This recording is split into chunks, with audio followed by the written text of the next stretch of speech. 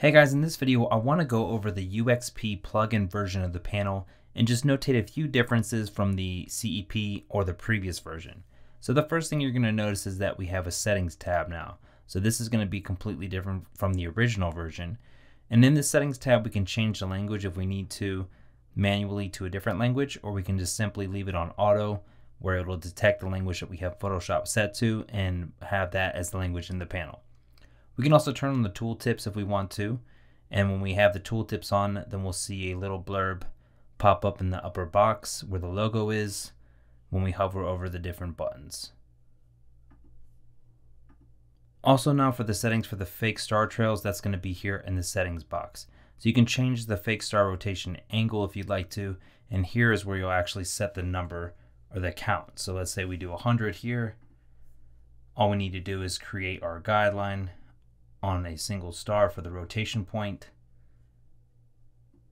And once we have that set, we can go to the effects panel, hold down shift over star trails, and we'll see fake trails.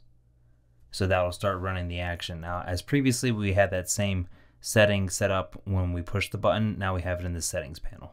And you can see the completed version here. And while we're on the effects panel, you can see now the user actions will actually be set by the banner above the buttons. So to set the user actions, you're going to click on this banner here, and then you can select from your different action sets and select your primary on the top one, and then your secondary is going to be in the bottom one. So now when you click exit, you'll see your primary one by default, and if you hold down shift, you'll see your secondary one. Now if you need to change the user actions, all you do is simply click on that banner again, and you can change it from the menu as many times as you need to. Now if you actually just want to reset all of the actions at once in the whole panel, all you do is go up here to the menu and then click reset preferences. One other thing that's going to be different is in the settings tab we have our naming system for our selection saving. So if we want to save a selection, for example, if we make a selection of the water,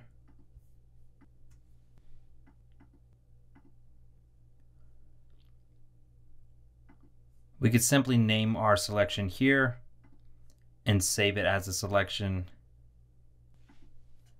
And then under the channels, you'll see your save selection here, and you can always revert back to that save selection and create a selection from that channel if needed.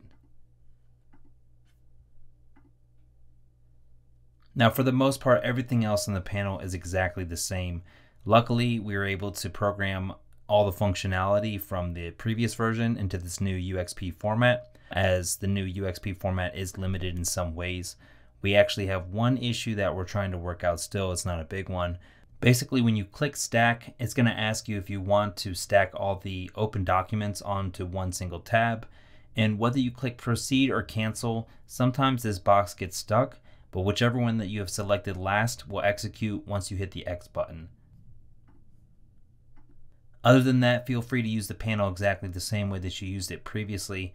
If you do run into any issues at all, don't hesitate to shoot me an email through the contact form on the website, and I'll be happy to help.